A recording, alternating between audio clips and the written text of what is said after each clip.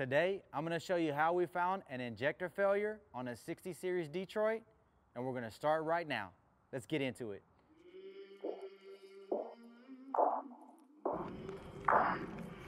I came from the mud, there's dirt on my hands.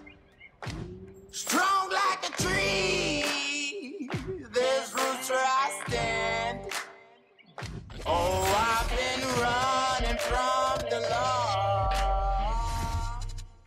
Hey guys, this is Adam with TAT Express, and on this channel we go over everything about diesel trucks, whether it's maintenance, repair, or troubleshooting. Make sure to subscribe to us and turn on that notification bell so you know next time we release another video. If you have a question about your truck, please leave us a comment below. We'll be more than happy to help you. So today we're going to go over an injector failure for a 60 series Detroit. Okay, this truck originally came in for a cam repair. We replaced the cam. The truck was still running pretty rough. So what we ended up doing is digging into it a little bit further. Okay, so we did an injector cutout test and we couldn't pinpoint which injector was going out on us. So what we've done, we have removed the jake brakes and we have also removed the rockers. So what we're going to do is we're going to pressurize the system to verify we have good pressure on the injectors.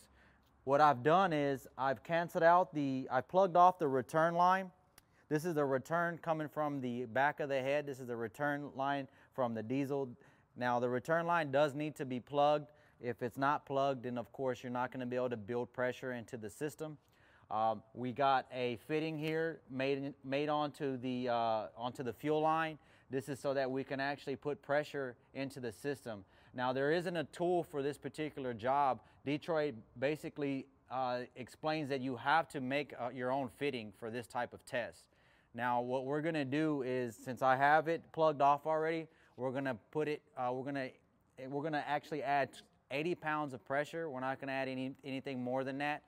These 60 series only run around 80 psi of fuel pressure, so you don't want to go above that. If you go above that, you can actually create a leak. You can bust an O-ring if you go over 80 psi.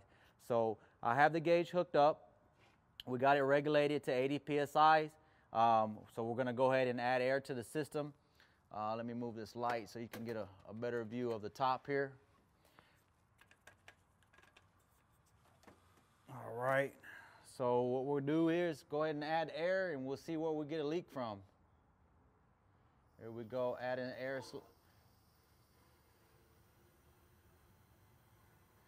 Okay, so you see the engine rotated there. I'm gonna go ahead and kill the air. Okay, so that's not supposed to happen. The engine is not supposed to rotate.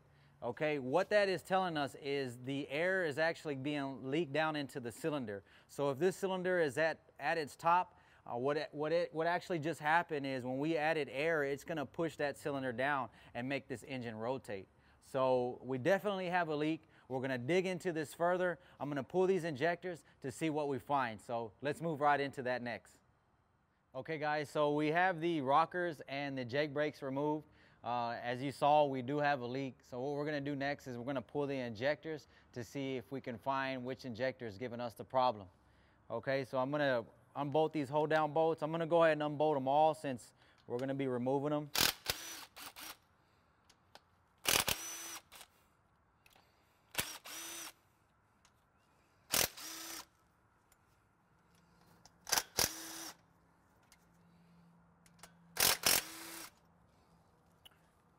Now that I got those unbolted, we'll go ahead and start getting these injectors off. I'm going to go ahead and start pulling them, give you a little bit of light so you can see what we're doing here. I'm using a small pry bar to get these injectors out so we can get a view of what's going on here.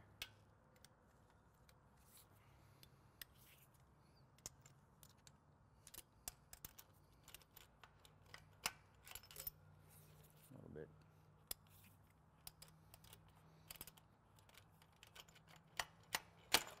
All right, it's 1, 2, 3,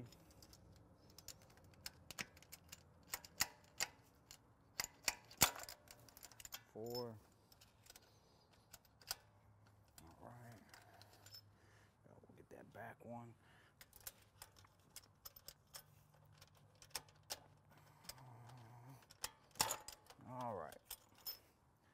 I got the injectors popped loose. We'll go ahead and start pulling them out. Here's number 1. As you can see, everything looks good on this injector.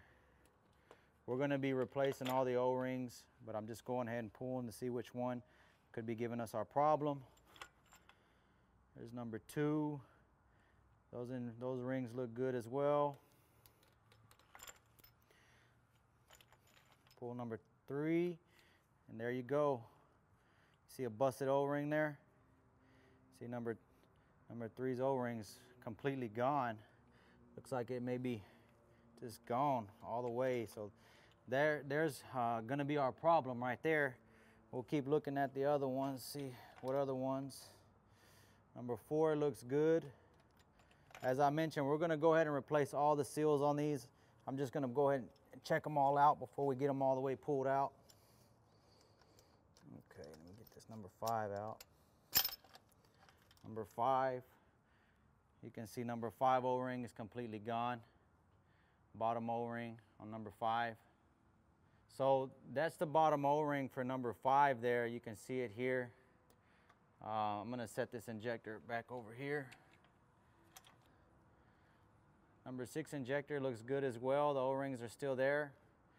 So what we found was here, number 3 O-ring's gone. As you can see, number 3's O-ring is completely gone. And number 5 injector O-ring is gone. So when we added air to this system, of course, as I mentioned, that air goes into the cylinder, and that's why we were getting engine rotation.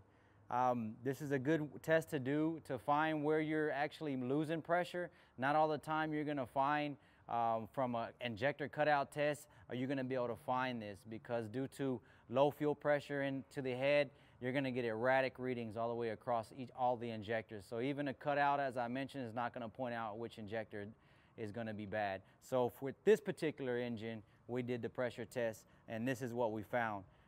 We're gonna go ahead and pull the rest of the injectors all the way out. We're gonna clean these injector bores out, replace all these O-rings, put all new O-rings in it, reset everything, and we're gonna test it again to make sure it's gonna hold 80 PSIs and hold it well.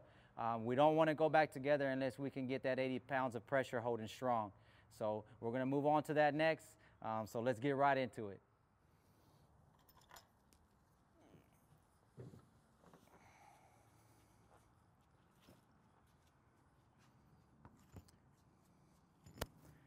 Okay, so we have all the injectors pulled.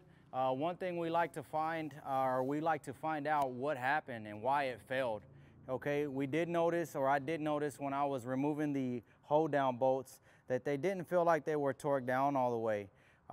These particular injectors, this is a brand new injector here, as you can see, but you're gonna have 3 O-rings. You got 1, 2, 3, and you have a lower O-ring down at the bottom. Okay, what I did notice here on number 2, it had one still in the injector bore, and it also has one on the injector. So it looks like whoever installed this injector left the old washer down at the bottom. Now, if you look at number 3, this is how we pulled out number 3. It's completely split.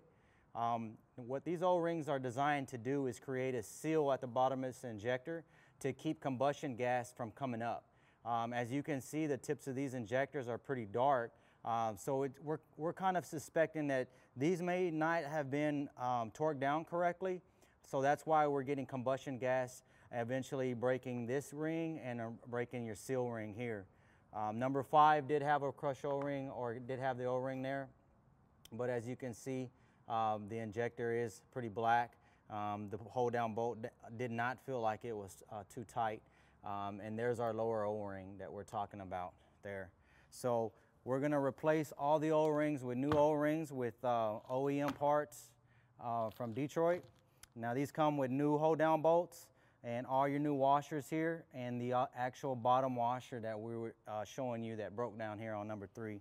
So we're gonna clean all this up, remove all these O-rings, put all new O-rings on there, put everything back together, pressure test it again, and we'll see what she does. So we're gonna be doing that next. Okay guys, so we have everything already replaced. We got all new O-rings, all new washers, all the injector bores were cleaned out. Everything's already installed, The torque settings on these particular injectors are going to be 37 foot-pounds for your first step. Your second step is going to be loosening a quarter turn, but don't loosen it all the way. And then you're going to go ahead and tighten it back down at 26 foot-pounds, and the last step is going to be 90 degrees. Okay? You're going to also want to put new hold-down bolts, injector hold-down bolts. You don't want to use the same injector hold-down bolt just because in case it's stretched, you're not going to get the right torque setting. So everything's already installed. We got the air system still, or the air test still hooked up. So I'm going to go ahead and add air, and we're going to see what it does. So here we go. Adding air slowly up to about 60. I'm going to cut it off to see if we lose any pressure. We're not losing any pressure there. Let me turn my light down a little bit. This is the needle here. We're not losing any pressure. Looks good. So that's what we want to see at this test, during this test. Everything looks good there. So the next step is, of course, putting the rockers and the jakes back on and starting this truck up and see what she does. So if you got a question about your truck or any injector problems, make sure to leave a comment below. We'll be more than happy to help. Hope you guys learned something. Make sure to subscribe to us if you're not subscribed to us, and turn on that notification bell so you know next time we release another video. So until next time, guys, be safe. I came from the mud. There's